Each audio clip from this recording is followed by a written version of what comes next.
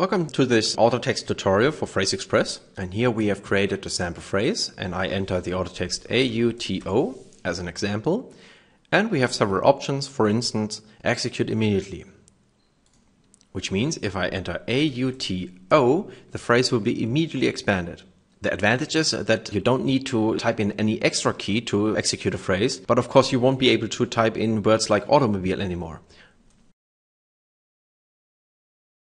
So we have several other options, for instance, execute after default delimiter.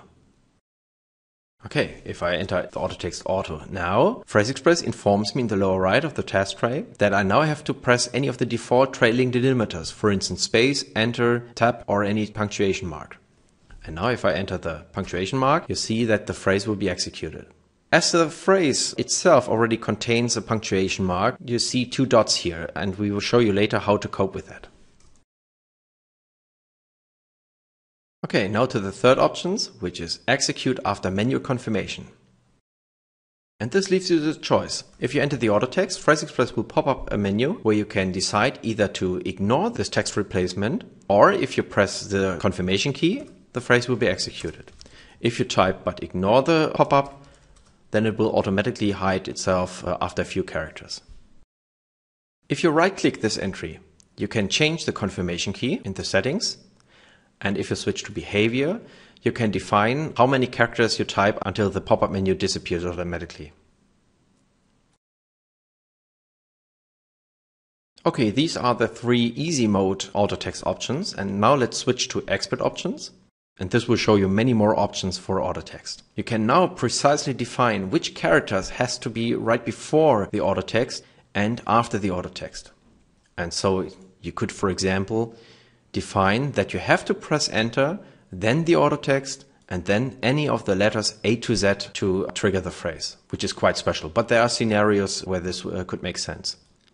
Okay, now I decide that no prefix is required, then the Autotext, and then, for instance, the period. We don't need manual confirmation anymore. Now let's try it out. If I enter auto for itself, nothing happens, and now I have to press the period, and now you see that I still have the two periods because the period is also in the phrase itself. There's a solution for this. Either you could remove the period from the phrase contents, or you could select remove trailing delimiter.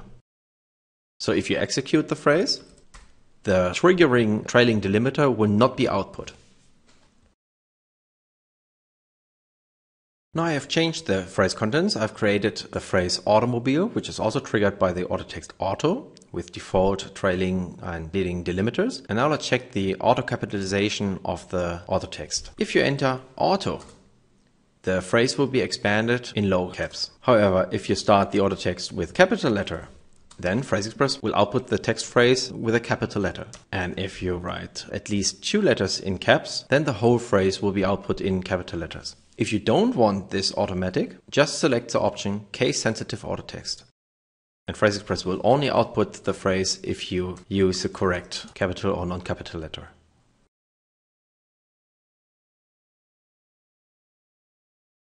Another option is that you can decide in which programs PhraseExpress shall detect the Autotext. You can define this for each separate phrase. To show you this feature, I open another application like Notepad. And now if you execute only in certain programs, you can select from the list where the Autotext shall be recognized. I choose only in WordPad and not in Notepad. I enter auto in WordPad and it works.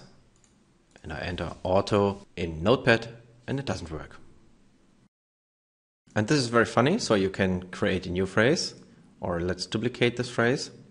Or I change the phrase here. And now the same Autotext shall work in Notepad only. And what we have here now is if you enter auto in Notepad, then it will be expanded to automobile parts. And if you enter the same Autotext in WordPad, it will be expanded to automobile. Let's try it out.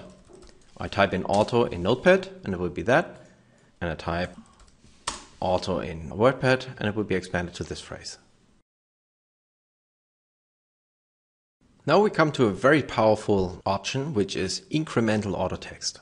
I have created three phrases, all with the postfix incremental, as you can see here. And the special part is that the phrase content and the auto text is the same. This is not a requirement, but in this example it's easier to show. So we have the auto text automobile parts, auto saloon, and automatic suggestion, all with the postfix incremental. The incremental trailing delimiter means that you don't have to type in the whole auto text, but just the beginning. And PhraseExpress will start suggesting the phrases which match to the auto text. And as you continue to type, PhraseExpress will narrow down the results. So if I type in auto S, there is only auto saloon remaining. Or if I continue with automobile or with auto M, then there are two possibilities. And if I continue to type, there's only one choice left. And so you can narrow down to the desired entry. And this is very powerful options. Then you can select the desired phrase by either the arrow keys or with the mouse.